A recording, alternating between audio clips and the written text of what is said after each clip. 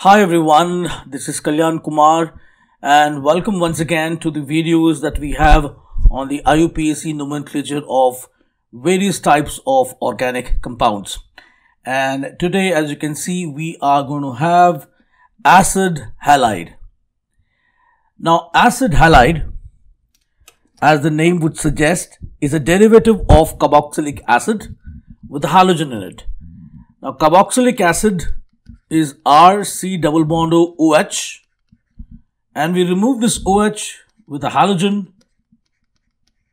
and we get acid halide. So this is what an acid halide would look like. So how do we name acid halides? Well, it's pretty simple. You name the acid corresponding to this part alkanoic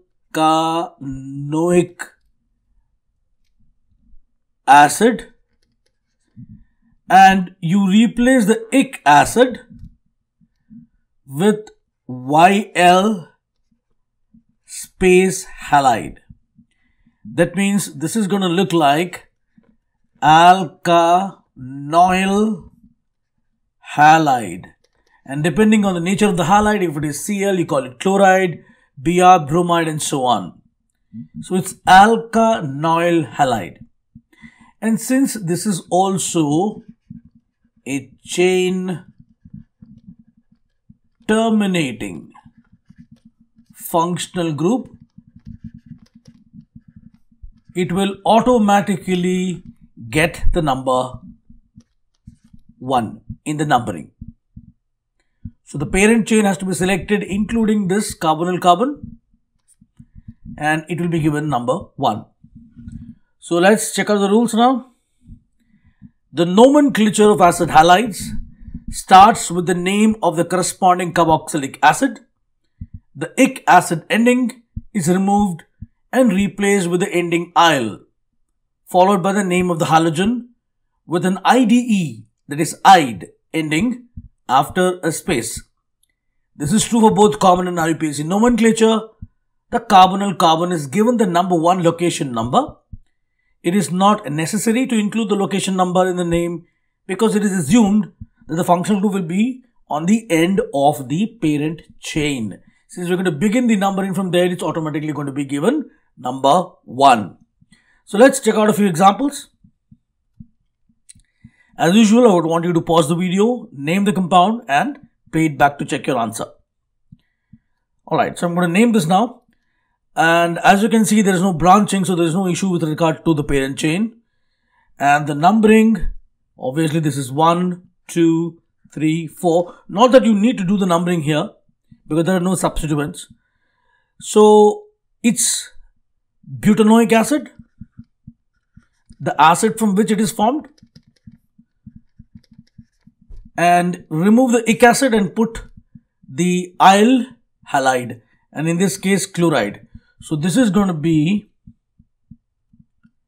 butanoyl chloride. How about this one? It's from benzoic acid. Remove the ic acid, put oil, put YL chloride. It's benzoyl chloride. Let's check out something a little bit more complicated. Yeah, this one's complicated, right? Alright, so now look for the parent chain. Pause and then play it back. So I guess the parent chain is going to be something like this. So, and obviously the numbering has to be started from the carbonyl carbon. 1, 2, 3, 4, 5, 6, 7, 8. And on 2 you got a methyl, you got a ethyl. In 3 you got 2 methyls, 4 you got a methyl, 5 you got a methyl, 6 you got a methyl. Lots and lots of methyls. There are 6 of them at least. So this is going to be 2 ethyl, 2, 3, 3, 4, 5, 6 hexamethyl octanoyl bromide. 2-ethyl 2-3-3-5 2-3-3-4-5-6 hexamethyl octanoyl bromide. Now, the acyl carbon will take precedence over double bonds and any other substituents that you have in numbering.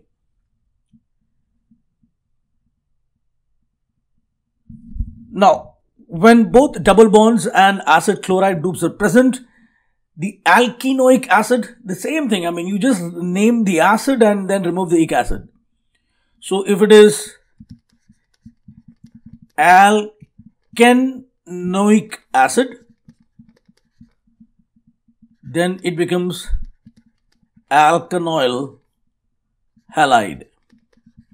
And of course, before the N, you also need to write the number of the double bond. The location of the double bond is indicated before the parent name as before, and the oil halide suffix follows the N suffix directly. So let's check out a couple of examples in this. Try and name this. So what do you think is the name of this? So it's pretty simple. Parent is obviously this one. And here you need the numbering. Let me put the numbers first. 1, 2, 3. So it's prop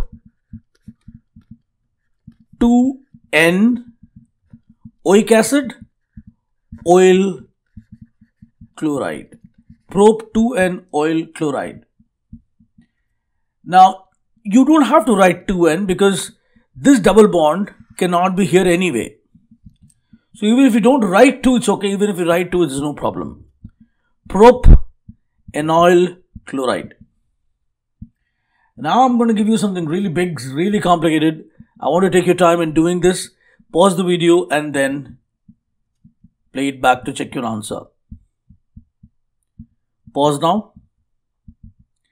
Alright, so let's name this. Parent chain starting from this carbon goes here. Remember, we got to get maximum number of multiple bonds. Goes here and then goes here and then goes here and then goes here. Can you see that? This has maximum number of multiple bonds including the carbonyl carbon.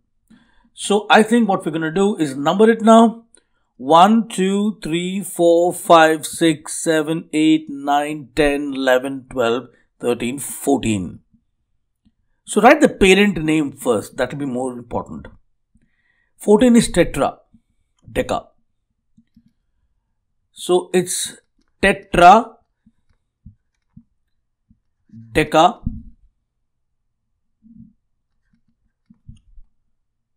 and deca because I think there are more than there are 2 double bonds here. So tetra deca, 9, 11, diene because there are 2 triple bonds also, 5, 13, inoyl bromide. This is the parent, and then after that you have all, just before this you have all the substituents. So let's look at the substituents. You have isobutyl sitting at 4, methyl, yeah, this one is interesting. I think we would probably need to number these also. 1, 2, 3. So this is prop, 2-methyl propylidene. 2-methyl propylidene. Isobutyl here, methyl here, and you got to number this one also, the other side chain. 1, 2, 3. This is 1-methyl prop 2-enyl. So that is this one, and then vinyl here. So let's write down the name. It's a big one. 4-isobutyl. Let the name come completely and then I'll show you the 4-isobutyl sitting at 4. 2-methyl 7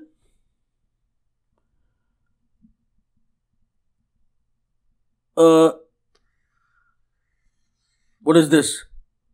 Prop, it's 1-methyl prop to enyl. 8 2-methyl propylidene. 11 vinyl. And tetradeca 9,10-diene 5,13-dienoyl bromide. So this is the way we have to name acid halides. And if there is any other example that you want me to name, you're not able to name it yourself, because we'll be doing the cyclic acid halides in the next video. So if there's anything that you want to ask, any doubts, please put it in the comment section. And I thank you for watching this video and hope this video was helpful to you. Thank you.